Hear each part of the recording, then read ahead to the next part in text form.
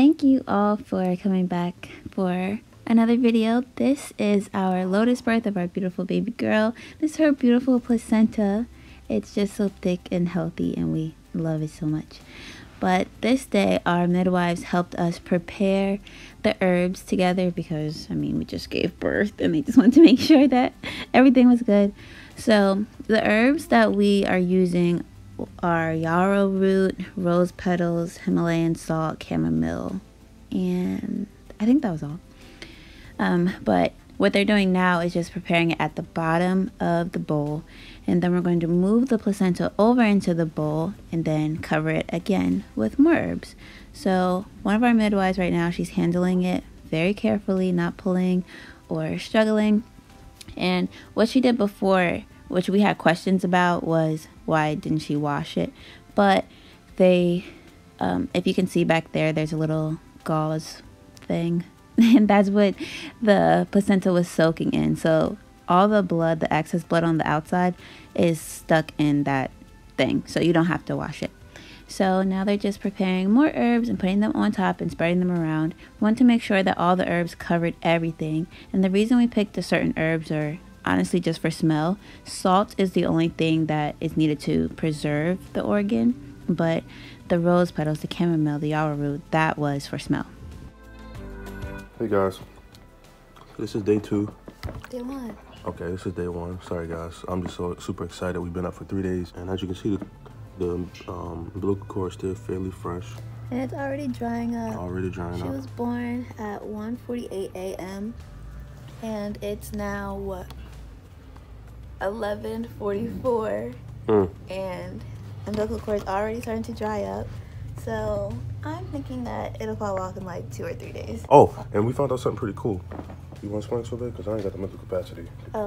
Okay, so most placentas, the cord is attached in the middle, but Melena's placenta is at the bottom. Which is very rare. It's rare, like that doesn't happen often, and normally when they see that in ultrasound, they get nervous because she could easily snap this, but they did not tell us in our ultrasound. We only had one ultrasound, so I think it's pretty amazing that she's already super rare. And then lastly, not lastly, but always, Melena. And then I was like, my idea was to protect them edges, so. That's why she has this bonnet on. She has a lot of hair. She has a lot of hair. Look at that. We ain't capping. We ain't capping. You feel me? Boom. She's like, Mom, what are you doing? Sorry, baby. All right, we'll catch you guys later. So for the most part, Mommy and Linda got to stay in the bed, and I'm gonna call 24 hours. Because I'm the best husband / daddy now. Best husband ever. So go update. So yesterday we gave it a fresh batch of herbs and seasoning. As you can see, it's really getting dark. I'm pretty sure she got all the blood out of this bad boy. Mommy's breastfeeding. I got the worst camera angle, but that's kind of it right there. But that's the full day in about 8 hours so far. She's doing well. Sweetest girl ever. So we'll catch you guys there. As you can see real quick, you got my beautiful wife, Deonna, glowing, and you got baby Lindog. Oh, we got the baby Lindog glowing too. As you can see her umbilical cord. This is day 3 officially. And really starting to really dry out. Becoming way more difficult to move around. Way more difficult, like a hard stick attached to her. And she still feels it, so we gotta be super careful. But she's sunbathing, baby girl sunbathing. I don't want no vitamin D deficient winter babies. You are glowing, girl. You had a good breakfast, she had some good tit. We'll keep you updated, it's day 3. So what he's gonna do is dust that off with the cloth that's underneath and take most of that off. Some of it off. Just We're doing all this mainly because we want to make sure that she gets every ounce of nutrients that this beautiful organ has made for her through the entire time she was in the womb. And most of all of these, like we said earlier, are for smell because this is a decaying organ. So the salt is to dry it up. Wait, first you put it down first. Oh yeah, that's on me. Yeah. Oh, yeah, that's good. That's good. This one, I'm gonna say this one honestly is the reason why it has dried up so much, because I looked up yarrow and it's good for blood loss, and that's good. Make sure you cover it fully. That's the whole point, is just to cover it fully. Good. Yarrow. That's good.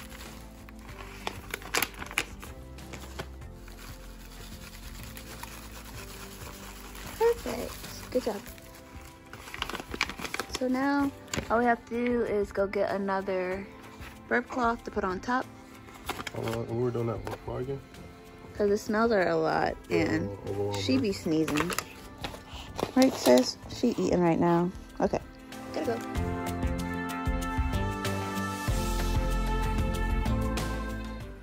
So I'm just gonna see if this works. Oh my goodness. Yes. Oh, yay! You okay? It's okay. It's okay. You're free. Okay, so we decided to clip her placenta because it was getting really, really difficult for us to move her around or do anything, honestly. So we figured by that time she had lost or gained all of the blood from the placenta, so there was nothing else in there. It was just attached to it because really healthy. But it took about 10 days. On February 28th is when her little stump fell off. But we were so happy to, sorry y'all, it's so much wind and I just got my hair straightened. But anyway, we were so happy to have it clipped off because we hadn't been able to hold her like this in 3 days. You know, the whole time we had her, we were only been able to hold her like this. So it was really amazing when she did clip it, and it just felt freeing for Milena, but also for us, because we could move her around and not feel like we're gonna break her. But we are very grateful. There's a hair tie right here. We are really grateful that we were able to have the Lotus birth, even though it was only 3 days, 4 days, honestly. Have the Lotus birth because of its significance of its health for Lena. I know what I'm doing. You hear me? I'm so serious.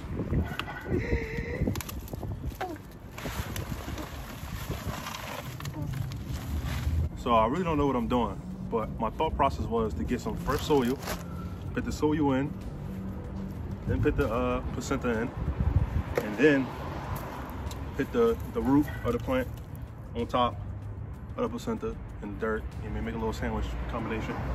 So yeah, I'm about to figure this out. So I think that's a good idea and a good plan. All right, I'm gonna figure it out.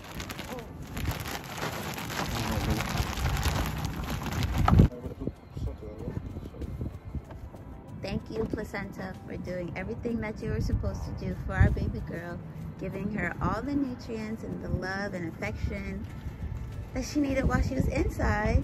And thank you for allowing us to plant you in this beautiful peach tree. Peach tree. Thank you. Okay, so that placenta right there. So you still can see the placenta pretty good. I just want to get it enough where it's done.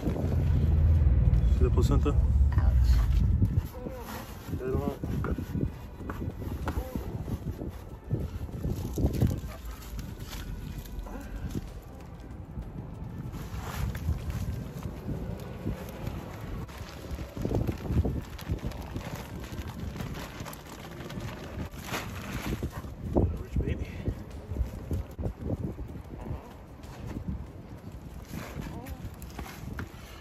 And we look good. Look at that melanin popping. 1 month out.